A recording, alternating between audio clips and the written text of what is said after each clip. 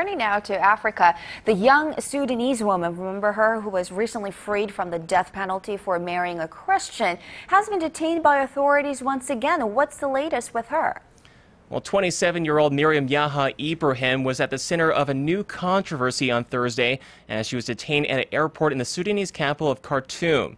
Authorities say she was arrested for allegedly trying to use forged travel documents to leave the mostly Muslim northern Sudan. The mother of two, who was freed from prison just a day before after a court overturned her conviction for renouncing Islam.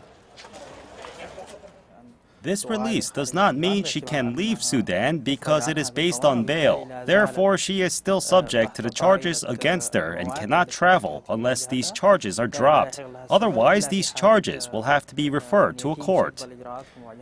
Ibrahim has since been released, and her lawyer says she and her children have gone to the U.S. Embassy with her husband, who is an American citizen.